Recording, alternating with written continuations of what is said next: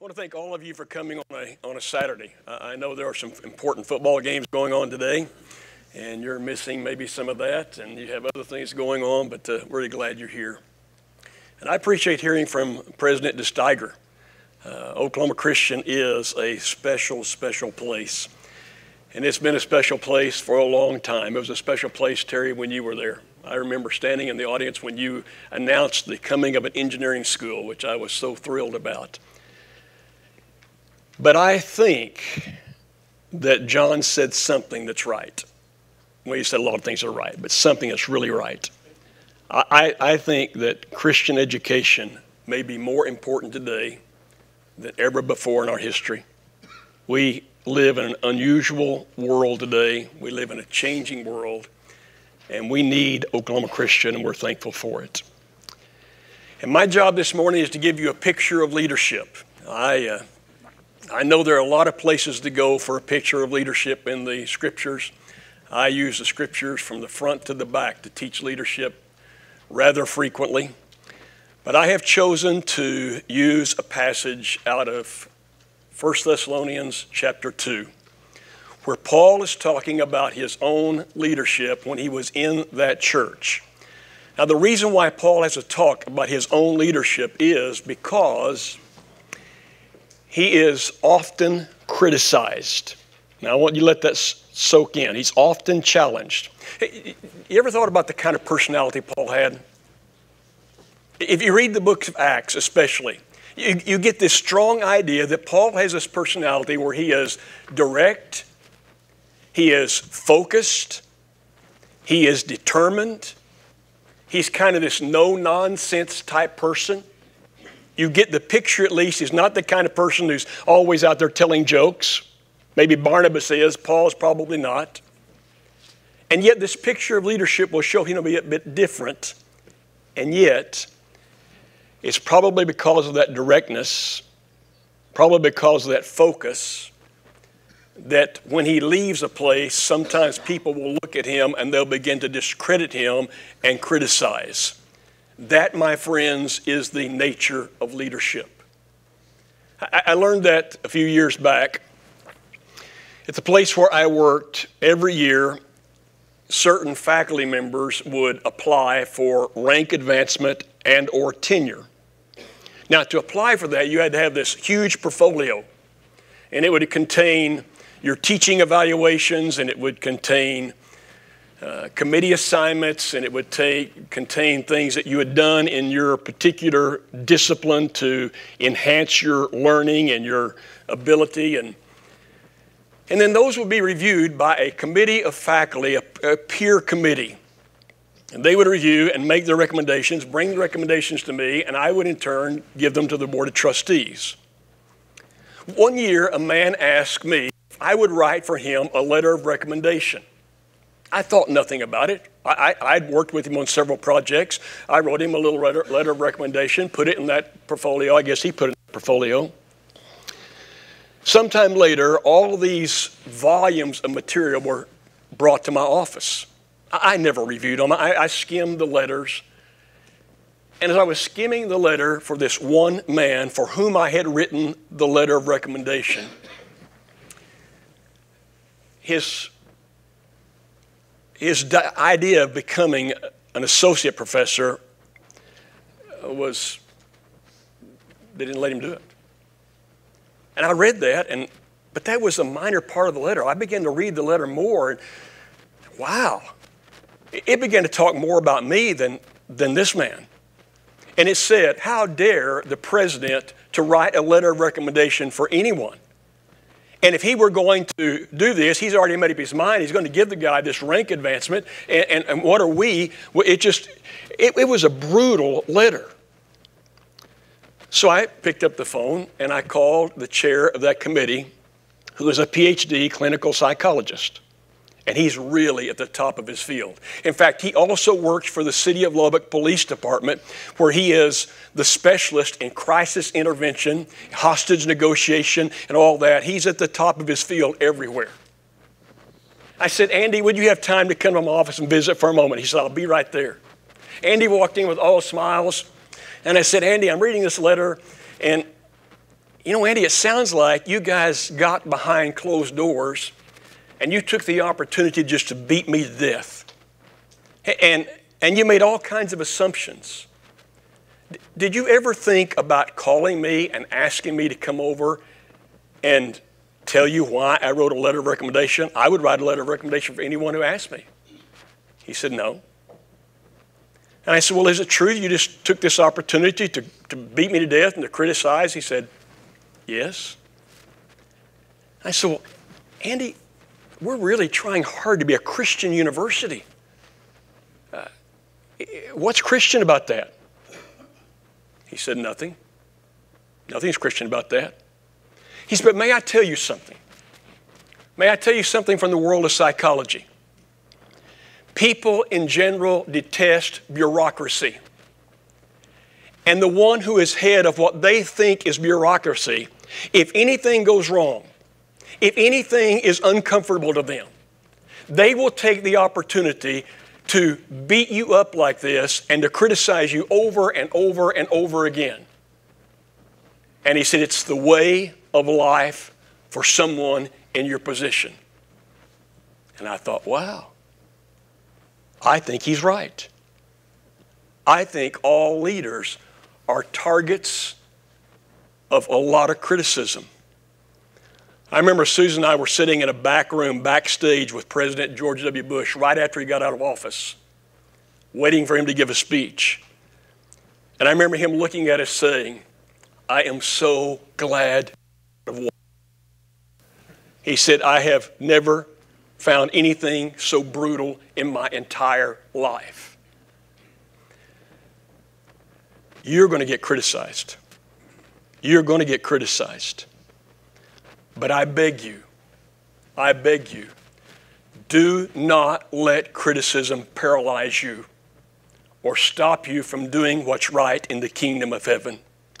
Paul was criticized over and over and over again. It did not stop him. And so he defends and he says, don't you remember what I was really like when I was there? Now I'm going to move through this material very, very quickly. It's not new material to you, I know that. But I'd like to have time to land on the last point and emphasize the last point because I consider it to be one of the most powerful points for leadership I know. So Paul begins in verse 3 and he says it like this, if I can read it. For the appeal we make does not spring from error, impure motive, not trying to trick you. On the contrary, we speak as men approved by God to be entrusted with the gospel. We're not trying to please men, but God, who tests our hearts. We never use flattery, nor do we use a mask to cover up our greed. We're not looking for the praise of men or from anyone else. Two quick things I want to tell you about that passage. One is truth, the other is humility. Both a part of the picture of leadership. Now, I want you to hear what I have to say today. I want you to hear what this passage has to say, not what I have to say today. You know what I really wish? I wish people who occupied the offices in our nation's capital could hear what we're saying this morning. Amen. Because truth is absolutely necessary in leadership. It's absolutely foundational in leadership. In fact, you have some notes. I'm not using the PowerPoint. I didn't want to use the PowerPoint. But I gave you some notes, and you may find a formula. Truth plus grace, practiced over time, will lead to a healthy organization. Truth can't be heard without grace. Truth can't be heard without kindness. But truth is essential. You cannot make good decisions for tomorrow without knowing the truth of today. Truth equals reality. Truth is your very best friend. And yet, I watch people over and over again in this country, and they spin the truth for their political gain, or they flat out tell lies, and that filters down into all kinds of organizations in this country. And I'm not saying it filters down into the Lord's kingdom, but I will tell you, sometimes we even are afraid to tell the whole story. We're afraid to tell the whole story. Now, I've made it this policy in my life. I followed it fairly well. Did you hear what John said? And did you hear what the introduction said about him? If you have questions, ask him. He'll tell you. Here's the policy. I'll tell you everything I know. Everything I know. I'll be as transparent as I know how to be, unless it's personal or private in the life of some person, or unless it's illegal. Bar that, you're going to hear exactly what's going on, why I made the decision, whatever it is. But here's the deal. Too many of us are afraid that our people can't handle the truth. And so we do this old thing of sweeping the dirt under the rug and hope that no one will notice the lump. And the problem is everybody knows it's a lump because your people are really, really smart. Your people see through it. You can't lead without truth. And you can't lead without humility. Any one of these topics you could spend the entire session on. You understand that, don't you? At least you spend 30 minutes or 40 minutes on humility. But do you realize that God will not bless anything other than humility? I used to be asked by a committee, who do you want for a trustee member? My standard response was always this: I don't care. So long as they have two qualities. They got to be people who are humble and people who are full of faith, because that's what God blesses. And I said, we're in an institution by all worldly standards that should not exist. And the only reason we exist and the only reason we flourish is because of the grace of God. And if we want God's help, it starts with humility and it starts with faith. Got to have both.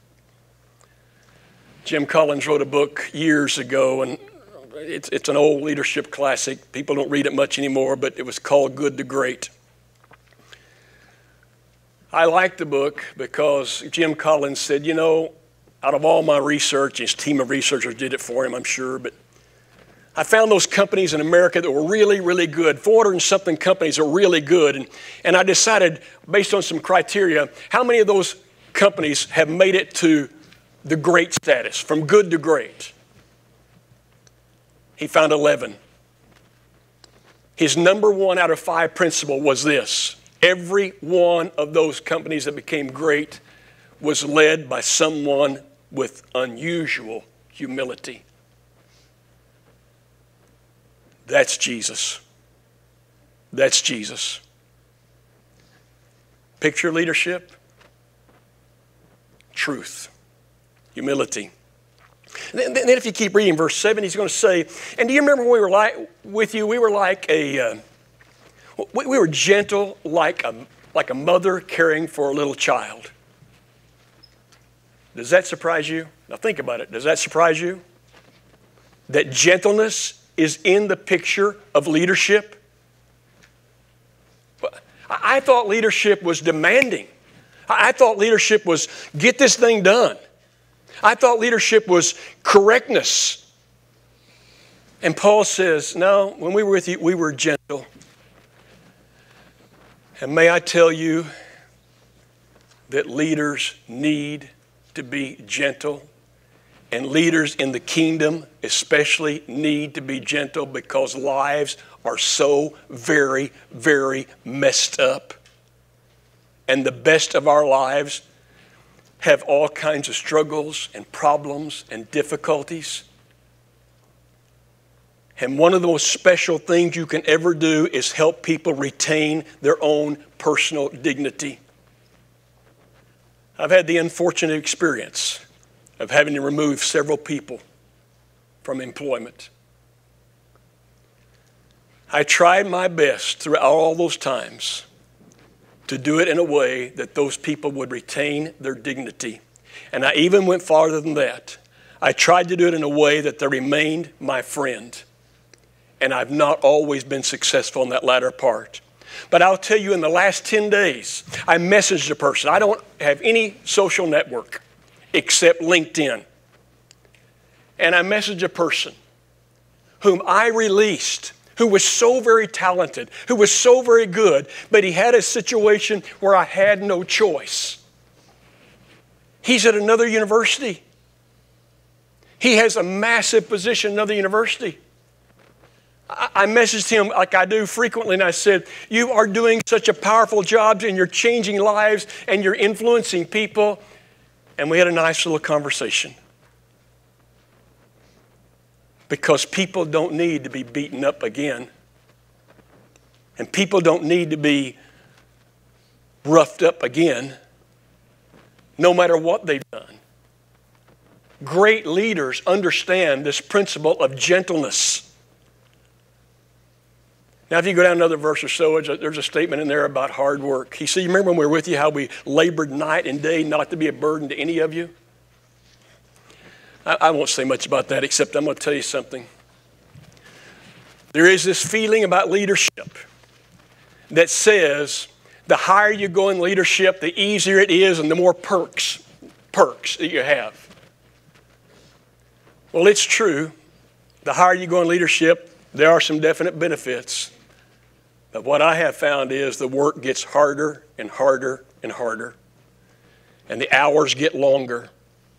And how many hours does an eldership spend talking about this issue and that issue? And how many do they spend in prayer for their people? And how many hours do you spend going out and taking care of people? And how many hours do you spend with someone who comes in and says, our family has a problem.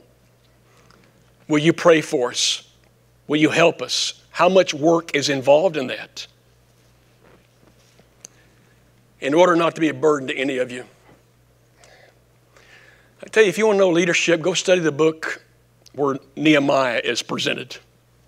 Go look at that book.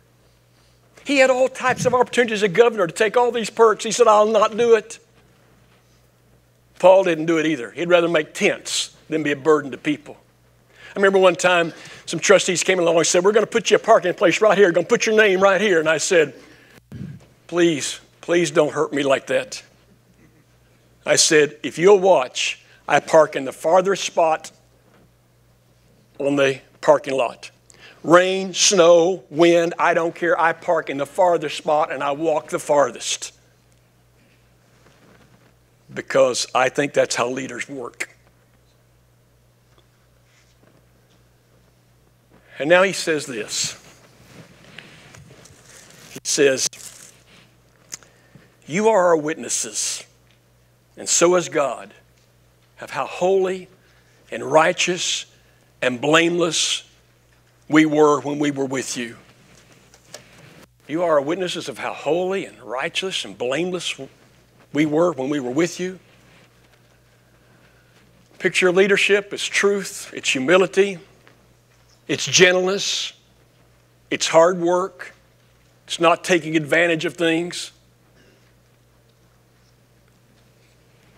But this picture of leadership is also one of example. Here's the raw truth about being a leader. Somebody is always watching. Do you know that? Somebody is always watching. I was in a city for most of my career that was rather small compared to some cities like Tulsa and Oklahoma City, but just 250,000 people. But I quickly learned that everywhere I would go, there may be a student out there whom I didn't recognize, but they certainly saw me. And maybe they were current students or maybe they were former students. And then before long, I was gotten to where I had spoken all over that community and people would see me. I might not know them, but they knew me and they were watching. And then I found out I could go places like Dallas and Fort Worth. And I can walk into a motel one time. And the guy's checking me in. And he said, you look familiar to me. I said, He said, I think I saw your picture in a magazine. It wasn't one of those jailbird magazines that, but he said, I think it was an LCU magazine. And I said, yeah, that probably was me. Now, what if I had been upset about my key not working? Or what if I had been doing something else? Because somebody's always watching. I was going to North Dallas one time to give some talks. I was running late. Had not stopped to eat. I needed to eat before I got to this location. You know how you are when you're driving 70 miles an hour and you think, no, it's too late. I missed that one. So I made up my mind, the next place I see, the next sign I see, no matter what, I'm stopping. The sign was Hooters. Now, I didn't stop because I figured I'd walk in, there'd be one of my students there, okay? Somebody's always watching. And all it takes is one thing for them to begin to be able to repeat it over and over again and try to destroy your credibility. I don't know what kind of time I got left. I got my favorite one left right here. Look right down the line here. He said, and when we were with you, we were like a father, encouraging and exhorting you to live lives worthy of the calling. This may be the greatest thing I know about leadership. It may be the best part of the picture about leadership. Leaders are givers of hope. Leaders are givers of hope in a world that seems to quickly lose hope. And leaders are encouragers. That's how you give hope. Now here's the rule. Every single person needs a lot of encouragement. Every single one of us. I don't know if Terry wants me to mention it or not. But Terry said, how's your family, Ken? It's good. How's your family, Terry? Good. Well, not so good. I got to get home as fast as I can because we just had a diagnosis of one of our daughters that does not look favorable. And my wife's going kind of crazy on it. Is that all right for me to say that? We need to pray for that family right now. Does he need encouragement? Does my wife need encouragement once every 6 weeks? No. It's all the time. And we have these 2 grown children. They're in their 40s. I know I don't look that old. It's just my genetics, okay? But they're both in their 40s. And what I'm finding is they may need more encouragement right now than they've ever needed in their lives. I can say to our daughter, your hair is different. It looks really good. And it's like I've given her $1 million. I wish I could give her $1 million. But I can say, like I said not very long ago, Jeannie, I think you're prettier right now than you've ever been in your life. And wow, what a difference it makes. These 4 grandchildren. And yes, the oldest is an Oklahoma Christian. I stopped by yesterday, had just a little bitty, tiny bit of time to take her to a quick lunch before she went to this physics class. And I told her physics is really hard. And she said, I know, So, but when I left, I said, Mackenzie, I texted her. I have it right here, or I put my phone back in my car. But I said, you may be the prettiest and happiest at this point in your life I've ever seen. She responded and said, it's by far my best semester ever at OC. Does she need encouragement? Do the 2 14-year-olds need encouragement? Does a 16-year-old need encouragement? All the time. All the time. Let me tell you about life. I describe the teen years as the decade of self. That's not necessarily selfishness. That's self. Because they're focused on themselves. They're focused on their body. Am I developing like she is? And am I going to be as tall as he is? And will I be able to play sports like they do? And it's such a self-orientation, and it is a miserably hard time. And they've got to have a lot of encouragement. The decade of the 20s I call the struggle years. Now you think it's fun and games. You think you're going off to college and it's all going to be partying. I'm telling you, I didn't see that. There's some good moments. But I have found that those 20s, they're trying to figure out which pathway do I take in life and what career do I choose and how do I get through this time management problem of all these courses and will I find a mate here? And they struggle. You think they need encouragement? In the 30s, they're striving. They're in that new career, and they're trying to get to the top of that career, and they're looking down the street, and they're looking at the house their neighbors live in and say, do I compare? And they're looking at the car and say, do I compare? And am I going to get promoted like I should? And it's just strive, strive, strive. And all the while, they've got 3 little kids at home, and they're trying to balance all that. And do they need encouragement? 40s may be the worst. 40s may be the worst. People start searching. The better word is questioning. I wonder if I even chose the right career pathway. Sadly, this is a question. I wonder if I chose the right mate. Our kids are older now and they're about to go off to college, and I wonder if I did it right. And they question and question and question. Do you think they need encouragement? You get to the 50s, and that's where you hit your stride, and you're going strong. And if you answered all those questions at 40 pretty well, then you're about the most productive you're ever going to be in your lifetime. But because you're running so fast and you're so productive, there are all kinds of burdens and all kinds of difficulties. Do you think you need encouragement? 60s, everything changes. I've never, ever dealt with people in the 60s that this hasn't changed except for maybe once or twice. When you get about 60 years old, time is reversed.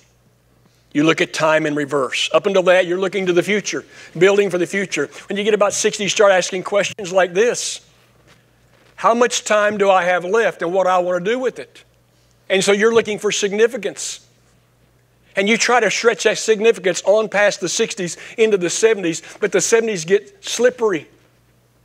And health begins to fade so easily. And some of us are blessed to get into the 80s.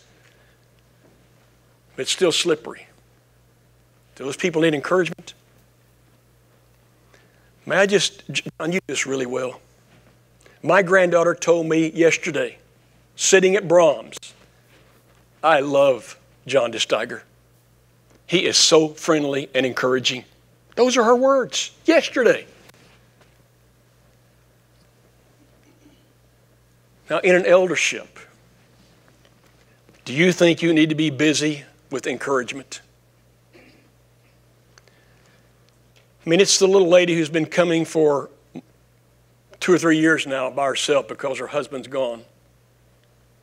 All it takes is to smile, and I don't smile enough. It takes a smile to say, you know how much you mean to us here? It's so special. Or, you sure look pretty today. Or you grab this young person and say, you have so much potential. And that's what young people love to hear that over and over again. The future is great for you. You have so much potential. It just takes little things. That prayer you led this morning, you made one statement in that prayer that was so powerful. Thank you for that prayer. You see how encouragement works? Every single person needs it. And I'll just tell you something. You won't ever be any better leader than you are encourager. And some of you are more gifted at it than others, but everybody has a responsibility to it. But you'll never be any better leader than you are encourager. This young man right back here, I heard him lead singing at Westside at Norman a couple of Wednesday nights ago. I'm doing a 12-week series. If it gets to last that long, they're thinking about running me off, I think. But on leadership, Susan and I were together that night. He got up and led singing. She looked over at me and said, man, that young man can lead singing really, really well. So I saw him this morning. What's the first thing I said to you? You're a good song leader. You're a good song leader. Here's what I saw. Why did I do that? Did I have anything to gain? Paul said, I'm not given to flattery, and I'm going to tell you something. Flattery is another lie. Flattery is a lie. Flattery is a compliment you give to somebody for your good. I come up and say to you, oh, you're such a great guy, and I'm hoping I get something from it.